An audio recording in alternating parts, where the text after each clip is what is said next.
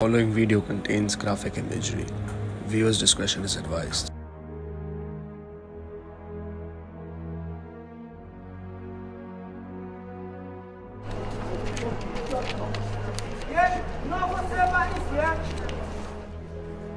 Anybody who is speaking to the building, they need to ring 999. There is a dedicated line for this incident. Every year, more than 20,000 people die due to fire and burns in India. It's, a lot of dead bodies that were all on the floor. They were obviously covered up, but there were a lot of people that did not make the fall. We rescued large numbers of people from inside the building very early on across a range of different floors.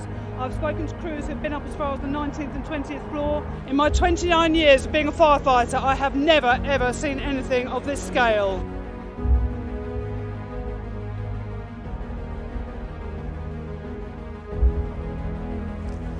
23 people are believed to be trapped after an illegal gold mine in Indonesia's Sulawesi Island collapsed. A grueling search and rescue effort has been launched. 15 people have been rescued from the debris so far, while 3 bodies of women miners have been recovered. Survivors estimate about 23 people are still trapped in the rubble of the mining pit in Parigi Mutong district in Indonesia. This after makeshift wooden structures in the mine collapsed late on Wednesday due to unstable soil. While working, we came across a shocking fact. It was immediately obvious. Water, the colour of cold coffee, almost no visibility, swimming against a torrent of water, the gorged stream runs through the cave. Divers were able to lay down useful guidance. Big question asked, what is the solution?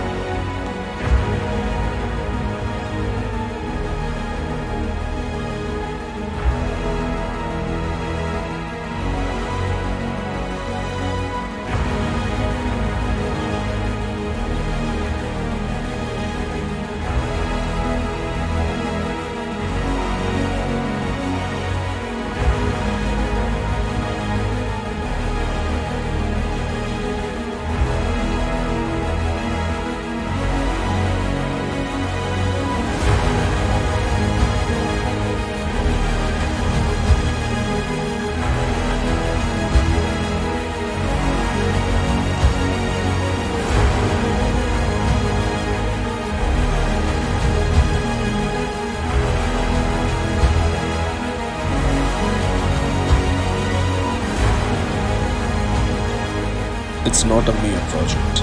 It's an initiative to save lives of the innocent and to save those who are ready to sacrifice themselves for us. In short, an initiative to make this world a better place.